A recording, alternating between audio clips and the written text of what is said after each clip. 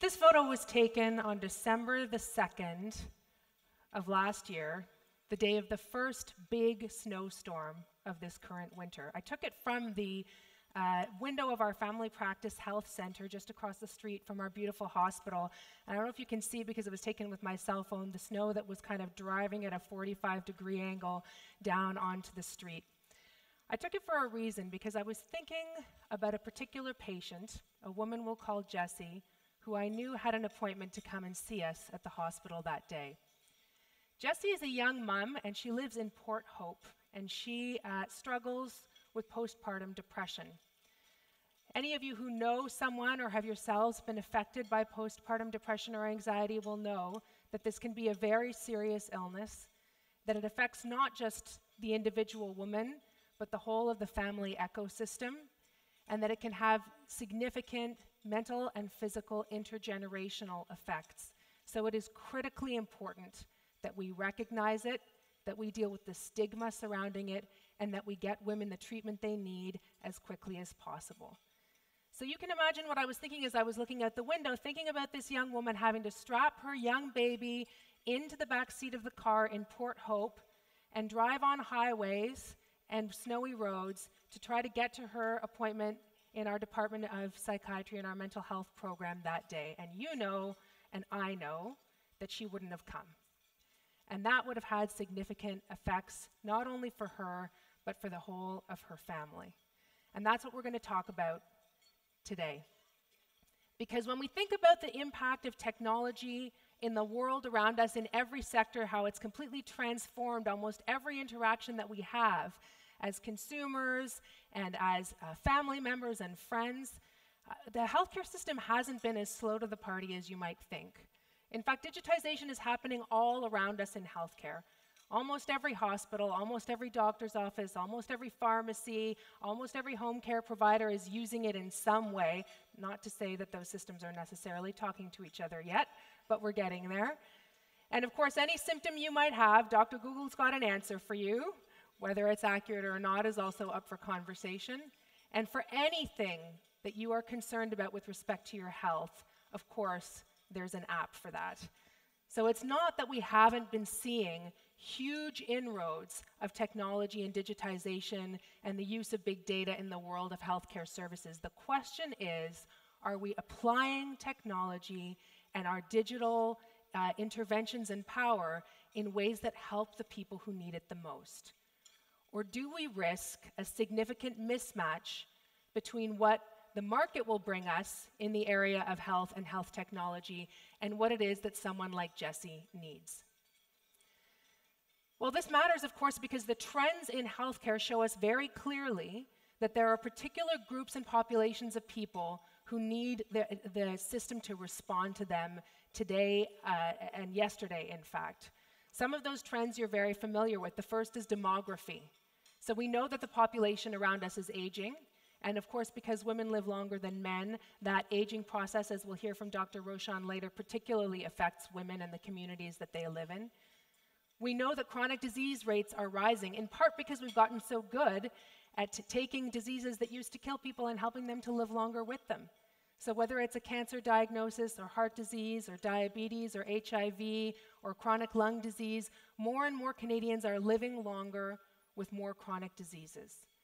And yet we have built healthcare systems in which every road leads to the emergency department, and every road leads to an inpatient hospital admission. And that is how we've ended up with the crisis that we see in so many of our inpatient hospitals across Ontario and beyond today with this phenomenon of so-called hallway healthcare. It's because we haven't done an adequate job of thinking about how are we going to serve that aging population, that group of people with complex chronic diseases who will inevitably experience peaks and valleys in their needs of care, and therefore everybody ends up in the emerge. And until we have figured out how to use digital and virtual care interventions in ways that will help these populations, this trend is going to continue.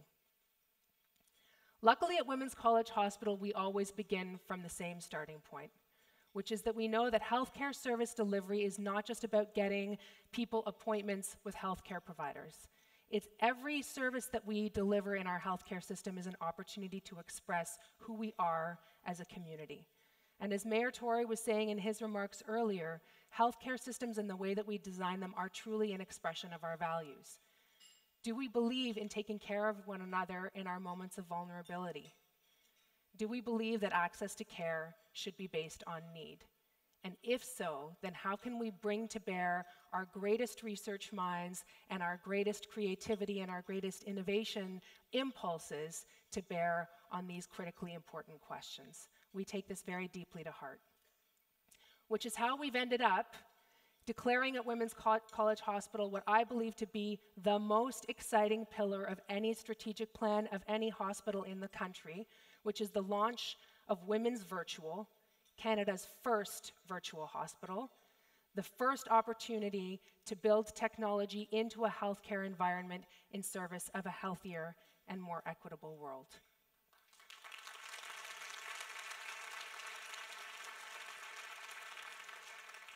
So I'm going to describe what this means to you because I'm practicing for when people ask me at cocktail parties, what do you mean when you say a virtual hospital? We have 3 goals at the virtual hospital. The first is enhancing access to specialty care. And specifically what we're talking about here is reducing wait times for outpatient specialist visits, which we know have traditionally been a real Achilles heel of Canadian healthcare systems. The second goal is reducing avoidable emergency department visits and avoidable hospital admissions.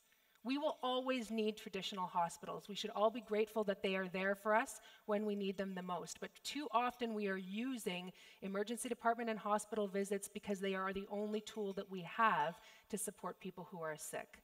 And so we want to address that. And the third goal, and this is an important one, is to help people stay in their homes longer. It's aging in place.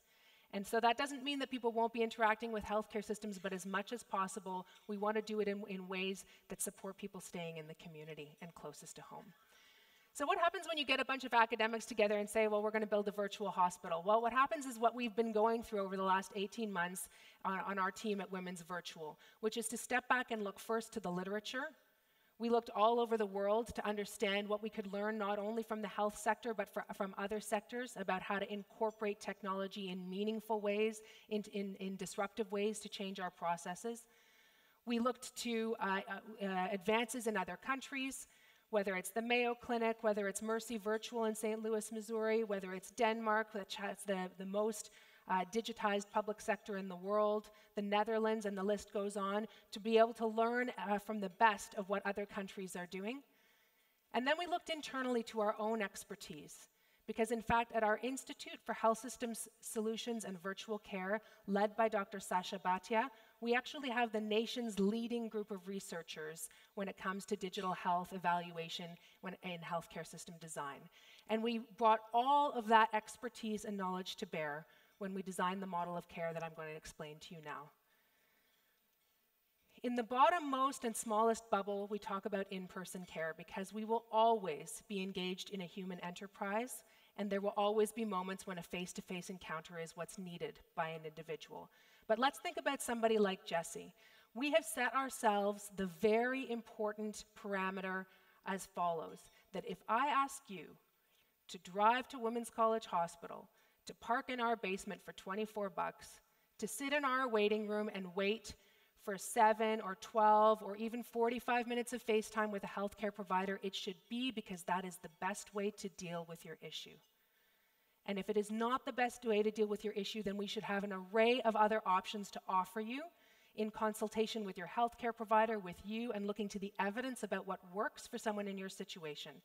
So it might be face-to-face care, but it might be a video visit, which is in fact what we did for Jessie that day. That day we became Ontario's second hospital to offer integrated video visits through our electronic health record. So Jessie was able to keep her appointment that day, sitting in her home in Port Hope, consulting with our psychiatrist downtown here in Toronto.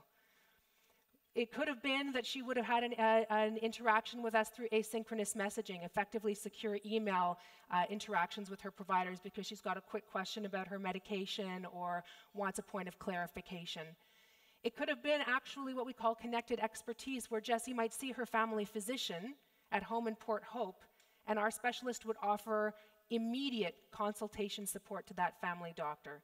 I'm not talking about a week from now or 3 months from now or 6 months from now, but within 48 hours, a warm handover, a reply from a specialist to a family physician to say, yes, it's okay, that medication is safe in breastfeeding, or I would recommend that you begin with this approach or that approach. It could have been through enhanced access, which in fact we offered to people like Jessie in her situation, whether that's online peer support groups, whether it's moderated webinars, whether it's online education modules, whether it's curated apps that we believe, based on the evidence, will help Jessie to manage her own disease, because most of the time, Jessie isn't interacting with us. Most of the time, she's responsible for her own care, and so we want to put that, as many resources as we can into her hands to help her manage herself.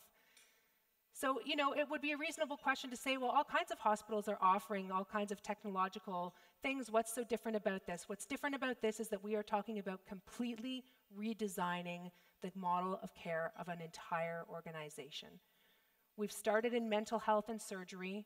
We'll be rolling out across the rest of the organization in the coming years. But the point is that we're not just taking processes that used to be offered on paper or face-to-face and transitioning them to the digital versions of themselves. We're completely rethinking the way that technology can be incorporated into every aspect of the care model. That's what makes it unique. That is what we mean when we say technology in service of a healthier and more equitable world. We mean that we're helping people like Jessie access the care that they need when and where and how they need it most. Or as one of my surgical colleagues recently put it, we are not using technology to replace human contact. We're using it to enhance human contact. This is the future of healthcare. Thank you.